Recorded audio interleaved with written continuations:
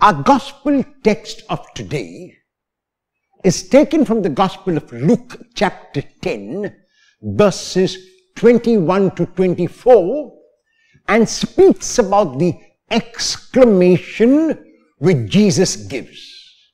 And the exclamation is an exclamation of joy, and the joy is because the revelation that the Father has been made to children. Children does not refer only to those who are young in age. Children refers to those who have the attitude of children as opposed to those who are intelligent and have the attitude of the self-righteous. So in other words, you might say that when Jesus uses the term children and thanks the Father for hiding these things from the learned and the wise, he doesn't really mean the learned and the wise in the ordinary sense of the word. He means those who imagine that they are wiser than everyone else, those who imagine that they are more learned than everyone else, those, in a word, who are self-righteous. As opposed to these, there are the children.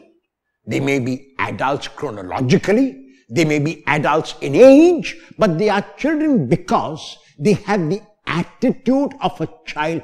And while the attitude of a child can be spontaneity, it is primarily dependence. A child realizes that the child is dependent on its parents, and so a childlike attitude, besides many other beautiful qualities of children, means in this context primarily where an individual realizes that he or she does not know everything, that he or she is willing to learn, that he or she is open and therefore dependent on the revelation that God makes. A self-righteous person will expect God to reveal himself as that person wants. A dependent or childlike person, on the other hand, will look for God to reveal himself and will find God in the revelation that God makes. So this is why Jesus thanks the Father for revealing himself not to these learned, wise and self-righteous who have their own agenda and want God to fit into their plans, but those who will fit into the plans of God.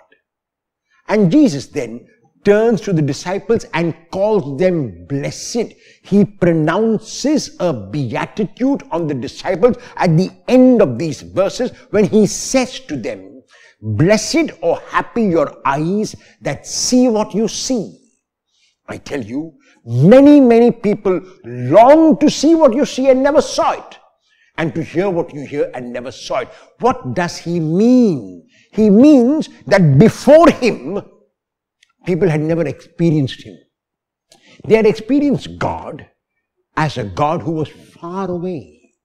They experienced God as a God who gave them commandments. They experienced God as a God of rules and regulations. They experienced God as a God to be placated and to be bought. Now Jesus says, I have revealed myself and I have revealed God to you as love and unconditional love. And this is why the disciples are blessed, and this is why we are blessed. We need to keep in mind that our God is a God of love and wants to keep revealing himself to us. However, if we do not have the attitude of children and are self-righteous and expect God to reveal himself to us as we want, we will never find him. If, on the other hand, we realize our dependence on God, we realize our childlikeness that is within each one of us, God will reveal himself to us and we will find him in all things and all things in God. Are you one of those who is self-righteous and independent? If you are, will you attempt to become childlike and dependent?